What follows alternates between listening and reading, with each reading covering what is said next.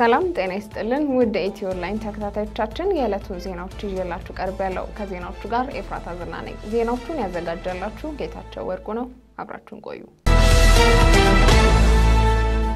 ምርጫ ቦርድ ከዓለማቀፍ ተቋማት ድጋፍ ማግኘቱን ገለጸ የኢትዮጵያ ብሔራዊ ምርጫ ቦርድ ለመጪው ሀገራዊ ምርጫ በተለያዩ ዓለማቀፍ ተቋማት ለምርጫ ስራ ድጋፍ እንደሚደረግለት ገለጸ በተባበሩት መንግስታት ስር የሚገኘው UNDP ተቋም USAID የአውሮፓ ህብረትና ሌሎች ዓለማቀፍ ተቋማት ድጋፍ እያደረጉለት እንደሚገኙ ለማወቅ ተችሏል ይህ የምርጫ መርሃ ግብር ድጋፍ 6 ፕሮግራሞች ያሉት ሲሆን በ27 ተሳታፊ አካላት እንደሚካሄድ ተጠቁሟል በዚህም የቦርዱን በጀትና እቅድ ማየት ስራዎችን ለግለሰቦችና ለድጋፍ ሰጪዎች ማከፋፈልና መወያየት እንዲሁም የመግባቢያ ሰነዶችን መፈራረም ይገኙበታል እነዚህ ድጋፍ ሰጪ ተቋማት ለብሔራዊ ምርጫ ቦርዱ ተቋማዊ ድጋፍ ማድረግ ከብዙሃን መገናኛ ድርጅቶች ጋር ያለውን ግንኙነት ድጋፍ ማድረግ ለዳኞችና ለጸጥታ አካላት የአቅም ግንባታ ማድረግ ህጋዊ ስርዓቶች ላይ ድጋፍ ማድረግ ለሲቪል ማህበራትና መራጭ አካላት ትምህርት የመስጠት ድጋፍና የምርጫው ሂደቱን መመልከት ወይም መታዘብ የፖለቲካ ፓርቲዎችን አቅም በመገንባትና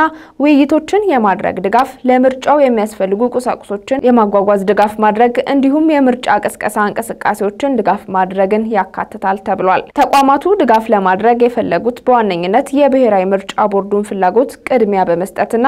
ለምርጫው የወጣውን ወጪ ዋጋ በመስጠት ብክነት እንዳይኖር ለማረጋገጥ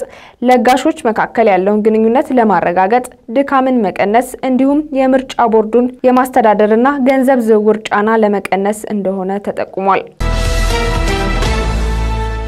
ለጄኔራል አሳምነው ጽጌ የዋልኩለትን ውለታ የእናቱ ልጅ እንኳን አልዋለለትም ሲሉ ጠቅላይ ሚኒስትር አብይ አህመድ ተናገሩ የኢፌዴሪ ጠቅላይ ሚኒስትር ዶክተር አብይ አህመድ በዱባይ ከኢትዮጵያውያንና ትውልደ ኢትዮጵያውያን ጋር ባደረጉት ቆይታ ጄኔራል አሳምነው ጽጌን ከእስር ለማዳን ባደረጉት ጥረት ልጆቼ ለ7 ዓመት ተሰደው አሜሪካ ኖረዋል አሉ ጠቅላይ ሚኒስትር አብይ አህመድ እንዳሉት ለጄኔራል አሳምነው ጽጌ እኔ የዋልኩለትን ውለታ የእናቱ ልጅ እንኳን አልዋለለትም ባልዋልኩበትና በማላቀው የአሳምነው ጉዳይ አብይ ነው ብለው የሚዘፍኑ ዘፋኞች አሉ ብለዋል በአማራ ክልል ሰኔ 16 ቀን 2011 ዓ.ም በክልሉ ከፍተኛ ባለስልጣናት ላይ ስለተፈጸመው ግድያ አስፈላጊ ነው ብዬ ስለማላስብ ብዙ ዝርዝር ነገር አውርቼ አላውቅም ያሉት ጠቅላይ ሚኒስትሩ ነገር ግን ጄኔራል አሳምነውን የዛሬ 10 ዓመት ገደማ እስር ቤት እንዳይገባ እኔ ደህንነት ሹሞኜ እሱን ከእስር ለማዳን ባደረኩት ጥረት ልጆቼ 7 ዓመት ተሰደው አሜሪካ ኖረዋል ብለዋል ይህንን ነገር እስከዛሬ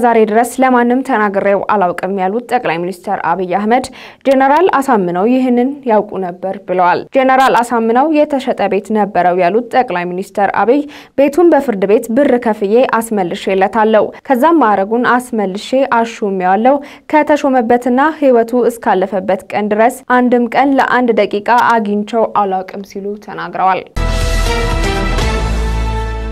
ኮሮና ቫይረስ ለመጀመሪያ ጊዜ በአፍሪካ ተከሰተ በሀገረ ቻይና ተቀስቅሶ ከ1000 በላይ ሰዎች ህይወት የቀጠፈ የኮሮና ቫይረስ በአፍሪካ የመጀመሪያው ተጠቂ ግለሰብ በግብጽ ተገኘ ቫይረሱ የተገኘበት ይህ ግለሰብ የውጭ ሀገር ዜጋ እንደሆነና በአሁን ወቅት በተለይቶ ማቆያ የህክምና ስፍራ ክትትል እየተደረገለት እንደሆነ የግብጽ የጤና ሚኒስቴር አስታውቋል ግብጽ እንደሌሎቹ ሀገራት ሁሉ በአየር መንገዷና በድንበር አካባቢ የሚገቡ መንገደኞችን በመመርመር እንዳለችና በተለይም ቫይረሱ ከተቀሰቀሰባት ሀገረ ቻይና የሚገቡ መንገደኞችን ከፍተኛ ክትትል እያደረገች እንደሆነም አልጀዚራ ዘግቧል የዓለም የጤና ድርጅት ባወጣው መረጃ መሰረት እስካሁን በኮሮና ቫይረስ 65000 ሰዎች ተጠቅተዋል ከነዚህም ውስጥ ከ1400 በላይ ሰዎች ህይወታቸውን አጥተዋል ለዛሬ ያዘጋጀንላችሁ ዜና ይሄን ይመስል ነበር መልካም ጊዜ